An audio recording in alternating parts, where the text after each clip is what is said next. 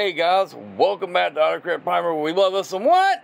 Toys. And what do we have today? We have a Tyranid Hive Fleet Leviathan. Okay, you want to show them what? Termagant with flesh borer. Alright, let's take a look at and this. And it says it's 1/18 scale. That means usually these things are pretty big. Yes. Alright. It's got pretty pictures on the back. And she's going to hold it there, and you can pause and read all that you want. But that's all obligatory artwork. Alright. It's plain. It says Warhammer40k. Yep. 2000 on the end. And inside, well, let me show you. Yeah, let's show you what's inside. Yeah, that's a good idea. It came really nicely packaged. I like the packaging. And it comes as a clamshell packaging. And so, and we're not going to open it up. No, because we'll look now, the reason these why. are two little tongues that actually go into the Tyranid's mouth. But they don't tend to stay in very good. And we have cats. And so we were really afraid that someone like this one, that's Nesme, was going to just play with it and yank it on out. So they're in there. Or it would fall out and we would lose it. Because it did fall out several times. Yeah, and we found it. Yeah. And so let's take a look at the figure. I really like the way it came out. It's really nice. I like that it's not glossy. It's a matte figure. It's a very deep brown purple is the coloring. And then the bone color with some of the same shading is in it. And it looks really good. It looks a lot like how you would paint a Tyranid. We're painting ours a little differently if you're following our painting history on how we're doing things.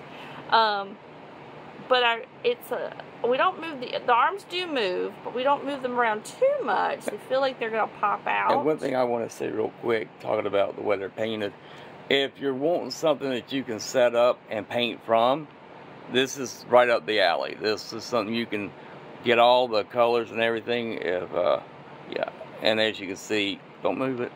As you can see, the yellow in the eyes, the detail in the arms, the tail.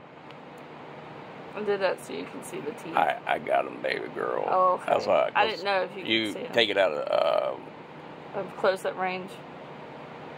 So with this, you can see the details is all in there. And what were you saying about the articulation? Well, the articulation, they do move pretty well, but if you move them too much, it does feel like they're going to pop off. Or break, because it is a very soft plastic. But as you know, this is a display piece, so that makes sense. You can move his little jaw. I kept it open because I like it open. But it does close, and it does open, and his head does wiggle. They can't see it. Your fingers are covering it. Let me do this. His mouth closes, and he opens, and it'll stay right where you want it. So you want it wide open, or you want a little bit, it'll do all that. And that's good for when you put the tongue in place. And you get all this motion in it. Mm-hmm. I mean, it's very now bendable. Now the bulge socket is right down here inside the mouth. You have where you would put the tongue. And with that, which is cute, and Esme's like, hey, pay me attention. But it comes with a clear display, so you can actually have it where it holds up. Yeah. And you can put it in either foot. There's one peg, but you can put it in this one or you can put it in the other one. Yeah, and this is Nikki's first time doing a review like this. Mm-hmm. And we thought this would be easy. So please check out. She's like, please pet me. Oh, baby. I'll pet you just as soon. Where can they find this? We got this through Gun Damn It, which is a store that has a lot of these toys. This particular toy is made by Joy Toy. Mm-hmm. But they've been really good. The prices are really good. Normally for something like this, I would think we would pay $50, but I think this was like, wasn't this one $20? $27. $27. It's really nice too, and I like the plastic that it's made out of. Yeah. It looks really good. We bought some other Joy toys. We bought a salamander and a ultramarine. Yep. And we bought, there was one other Chaos. A Chaos one too.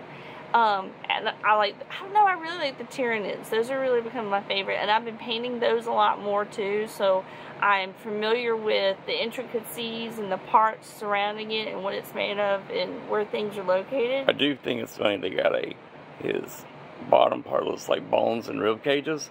But if you look carefully, this takes away the PG-13.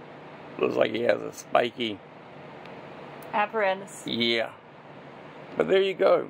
If you like figures like this, check them out. I would suggest this because they're very customer and the shipping is great.